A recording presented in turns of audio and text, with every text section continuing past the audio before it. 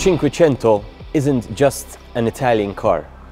The Cinquecento is an Italian symbol, and it's come a long way from 1957. But this new 500e stays true to the original design while ushering in a new era of mobility. Now, the 500e was the third most registered EV in Europe, the first most registered in Germany and Italy, its home turf last year. Now make sure you subscribe to the channel and hit that notification bell. I'm Luke and welcome to another episode of The Future is Electric.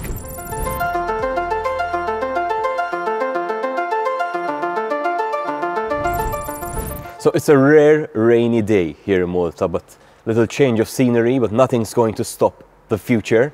In fact, it is diesel out and electric in.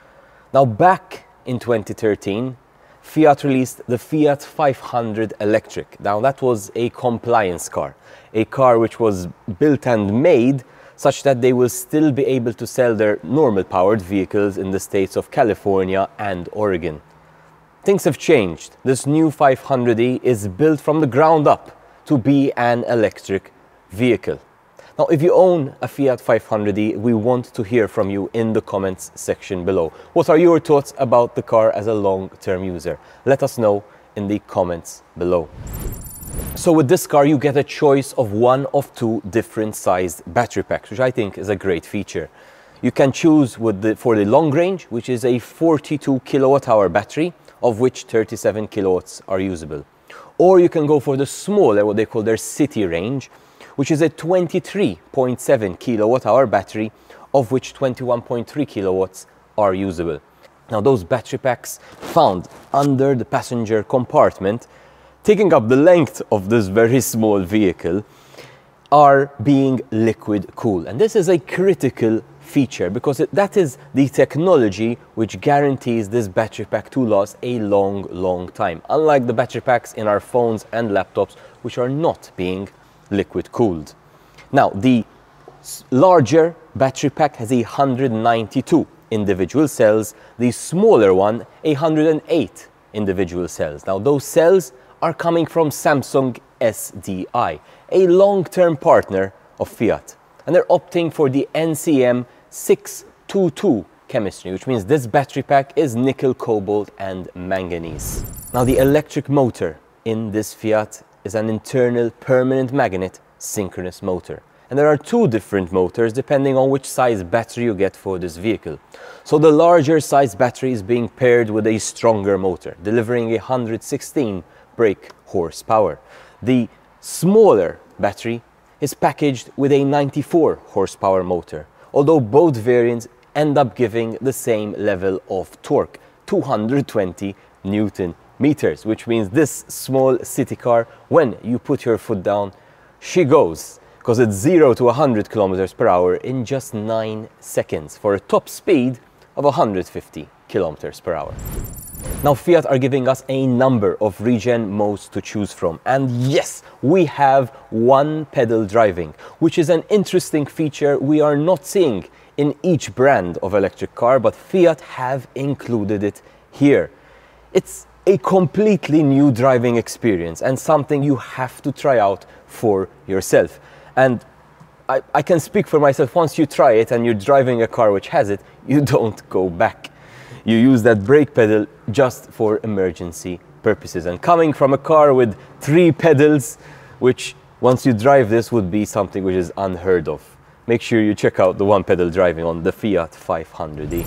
This car has 2 charging options, your AC charging on Type 2 connection and your DC rapid charging on CCS. Now that AC charging is going to charge at different speeds depending on where you connect the vehicle, but it does reach that maximum of 11 kilowatts on 3-phase supply. Now the charging times again vary depending on where you're plugging the car into and the size of the battery you've chosen for the vehicle, which is now I'm showing you a table of how long it will take to charge the 2 variants of this cars on AC depending on where you're plugging this car into. Now DC rapid charging, if you can access a DC rapid charger, and we have a few of them on the public network here in Malta. The smaller variant reaches 50 kilowatt of charge power. The larger battery variant of this car, 85 kilowatt maximum. Now, although the current public network maxes out at 50 kilowatts, this car, you can say, is future-proof because it can go at a faster rate than what is currently being offered on the road. Again, charging speeds and charging times, rather, being shown on screen depending on where you're going to plug in this vehicle. Now, that 85 kilowatt maximum DC charging speeds means you have a whole day's driving in just 5 minutes if you're going to have your coffee while you rapid charge the vehicle for a bit. So I popped the trunk of the car this morning, and to my surprise, a Type 2 to Type 2 3-phase charging cable. I think this should be come with every electric car. Not the case, right? But I was so happy to see it in the Fiat 500. And that means you have the cable required to charge this car at that maximum 11 kilowatt speed. So I was very happy to see it. If you don't see it in the back of your new car, you're going to have to fork out an extra 200 or so euros for that after you've spent a lot of money on a new car. So fantastic thing to see that Fiat are including this Type 2 to Type 2 charging cable. I may have gotten a bit too excited about a wire there, but we'll keep going. So the WLTP range of this vehicle in the larger battery variant is 330 kilometers. Smaller battery variant, 190 kilometers.